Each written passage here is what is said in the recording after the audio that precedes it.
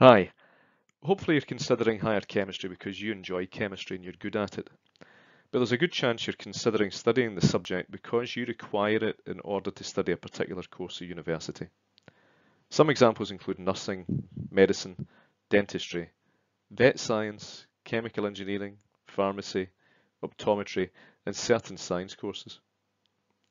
If you're still not sure about a career, speak to the adults you know and ask them about what they do. If you're really lost, look at a university prospectus or go online to look at university courses. You can then work out from this which subjects you need to study. You'll probably have an idea where your strengths lie. When picking a subject, play to your strengths. Hopefully these are also the subjects you enjoy. If you want to be a vet, doctor, dentist, pharmacist, chemical engineer, you really need to choose chemistry, probably all the way to S6. The higher chemistry course, like Nat 5, has 4 units. 3 are theory-based units and 1 is skill-based. They've got the same unit titles as National 5. Chemical changes in structure, where we study bonding in the elements of the periodic table. Periodicity, which studies the patterns of properties of these elements. Bonding in compounds in more detail, and redox reactions. Our next unit is called Chemistry and Society, and it looks at the chemical industry, which is vitally important to the UK economy. Calculations, collision theory, bond enthalpy, and other energy changes along with equilibrium. Nature's Chemistry is our last course and studies carbon chemistry. There are many families which contain carbon.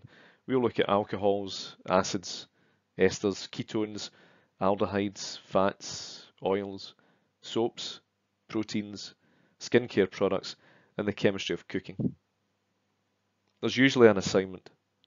This is a chance to do some research, then an experiment, and bring it together as a project. This is a really fun part of the course, which contributes towards your final exam mark. Chemistry makes massive contributions to our way of life. Without it, we wouldn't have medicines such as antibiotics and painkillers, fertilizers to help food production, polymers, batteries, and next generation materials such as graphene. Studying chemistry opens up so many pathways. A degree in pure chemistry is a highly sought after qualification because you need to show you've got good communication skills and that you can work as part of a team to problem solve. People with chemistry degrees aren't restricted to a lab. You can use a degree to work in finance, journalism, and law, to name but a few careers. If you want to make a difference in the world, a career in chemistry is a really good starting point. The link in the last slide is created by the Royal Society of Chemistry, and it outlines many job profiles that are related to chemistry courses. There's videos for most of them. It really is a very good website and it's well worth a look. But if you really need to chat, go and speak to your chemistry teacher and ask for any guidance. Hi everybody, I'm David McMillan. I'm the 2021 winner of the Chemistry Nobel Prize. I'm here in New York right now where it's absolutely freezing, and I was just wanting to pass on a piece of advice, which is make sure you choose chemistry. All the best, see you soon.